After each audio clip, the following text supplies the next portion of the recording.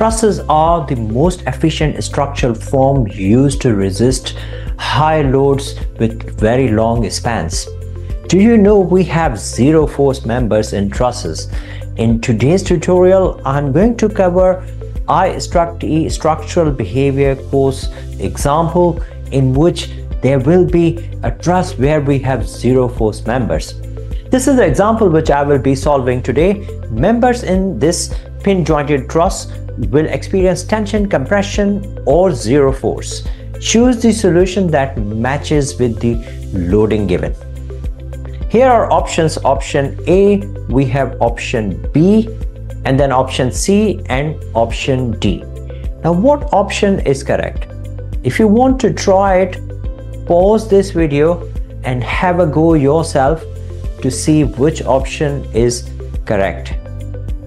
If you want to try the quiz first, go to this URL or simply scan this barcode to have a go at the question first and pause the video and later see the explanation.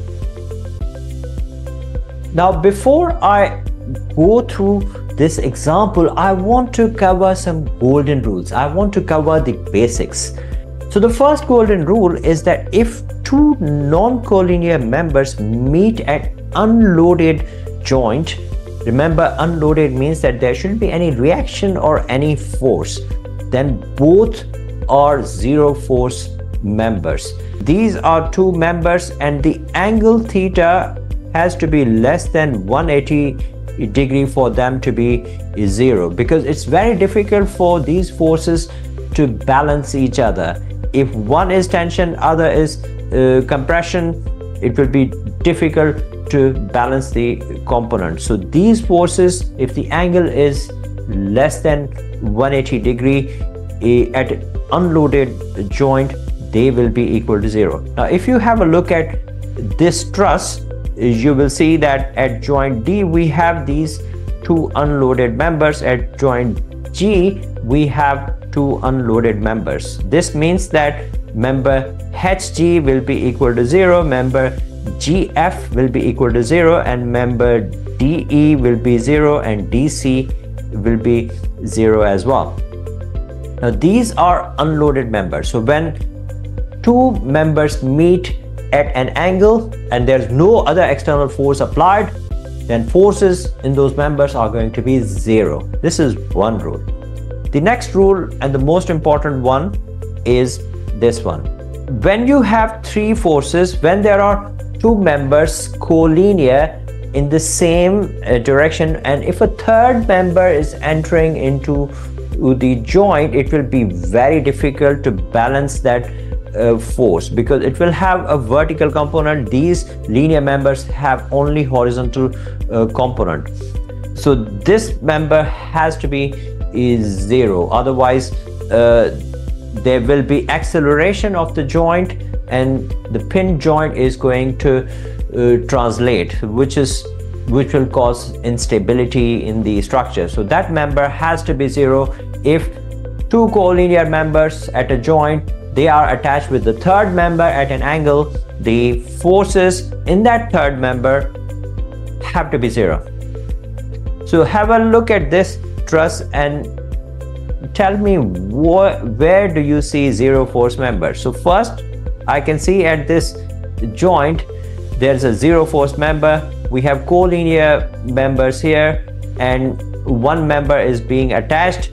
So can I say that the force is going to be 0? When the force is 0, it means that I can remove that member.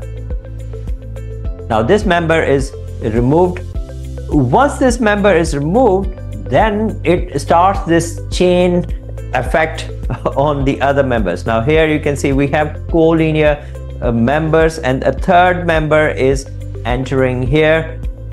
So that will cause this third member to be a zero force member, and that will remove the member.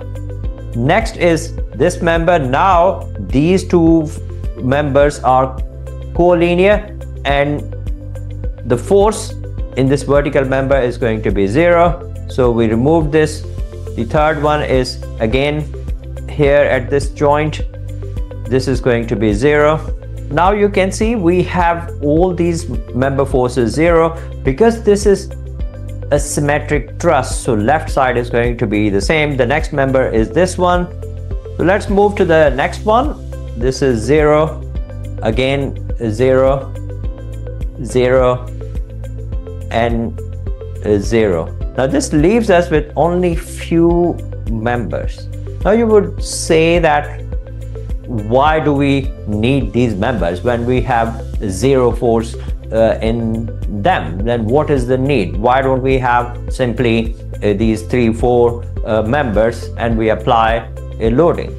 And the answer to this is that when we have very long members, trusses will have tension and compression. In case of tension, there will not be any buckling or instability in the structure. Instability happens when the sections are thin and slender. To avoid that instability, to avoid that buckling in very long members, and it happens in long members, we use these small members. Although these are 0 force members, but they provide overall stability to the structure. Now, third and most important rule is collinear members will have same forces. So for example, here if we have compression on left side, on right side we will have compression. If we have tension on this side, right side will have tension as well. So when we have collinear members, they will always have the same forces. Remember that when we have a joint like this, the arrows pointing away from the joint, it indicates tension, and arrows pointing towards the joint, it indicates compression. And when we have 0 force members, certainly we don't have these arrows. Now let us assess each option in our truss to see that which option is correct. And I will tell you really very important tips to attempt these questions really very quickly, but I will give you lots of explanation as well. This is our question. Looking at this question, we have the second rule. Can you see we have 2 collinear members and 1 member being attached to that? So a third member entering into a collinear 2 members. Can you see that pattern? The answer is pretty obvious. Yes. So if you have a look at this vertical member will have a 0 force because we have 2 collinear members over here. It is attached to this. So firstly, I will rub off this member. So I don't have this member over here. This is 0 force member. Now this will lead me to collinear members. Remember that collinear members will have same forces.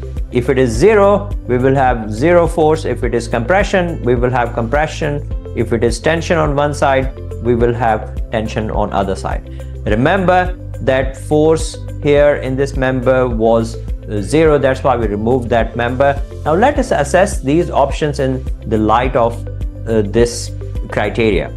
Now let's have a look at option A. In option A, observe that we have tension over here. Tension is not possible. This force has to be 0 because it is entering into the joint. This means that option A is incorrect. We use process of elimination to eliminate this option. Let's go to option B now. In option B, again you can see we have a 0 force here, which is fine, but these 2 forces should be equal because we have collinear members, and collinear members we can either have tension or compression, or we can have 0 force members on each side. But here we have 2 different forces, which means that this option is incorrect as well. Let us assess option C. It at least passes this check. So we have 0 force member here, and we have tension on the left and tension on the right side. So it passes this check. Let us see option D passes this check or not. At option D, we have 0 force here in vertical member, but in this collinear member, we have two different forces, which is not possible. When forces are collinear, it means that they will have same forces, and that leads to this option being incorrect. So option A, B and D, these are incorrect. Just by looking at these things, option C is the correct one. Now let me explain this option. So first we have zero force member here. By using this golden rule, we don't have any member here.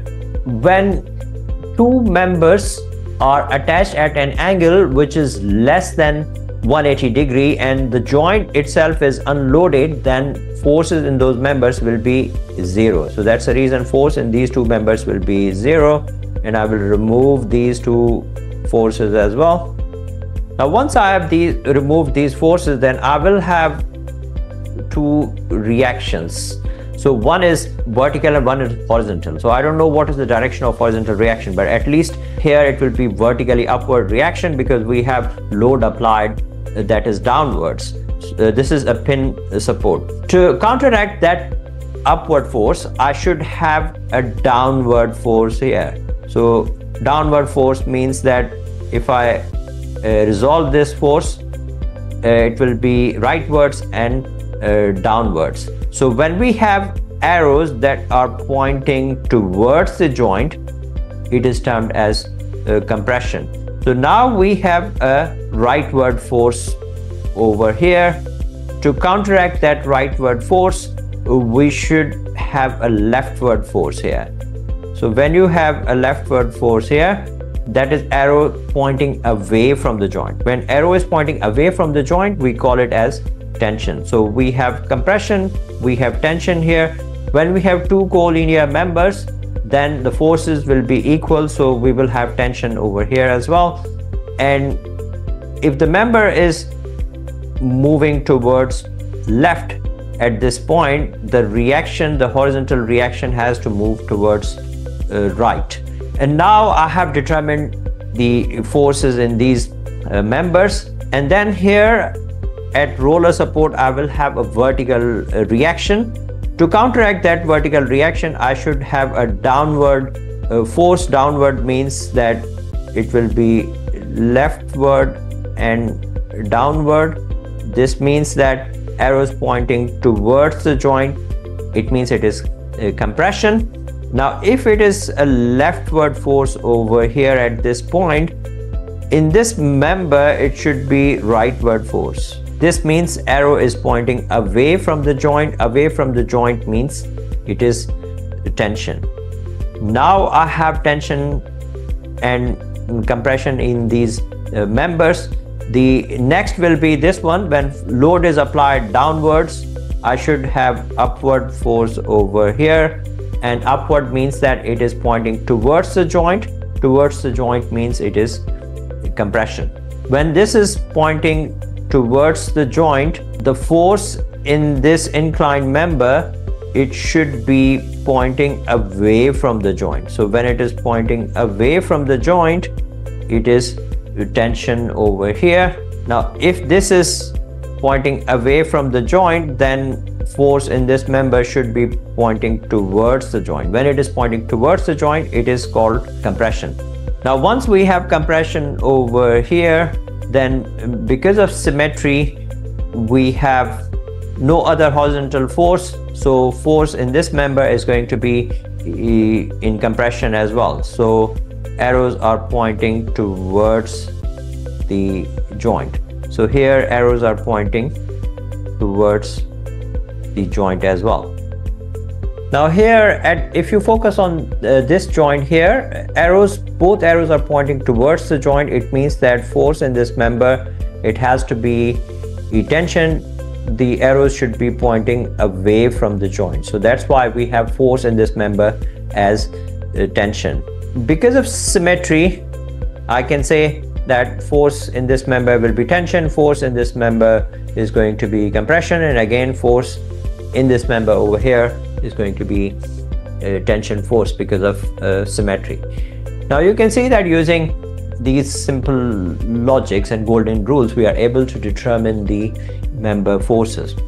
So the correct answer is answer C, and you saw that how did I determine the member forces.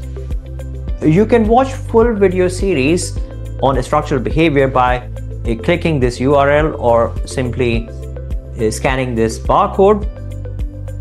And you can download the copy of lecture slides by clicking on this URL or scan this barcode, and the links will be provided in description down below for both video series and lectures as well. Thanks for watching this lecture today. I will see you in my next lecture.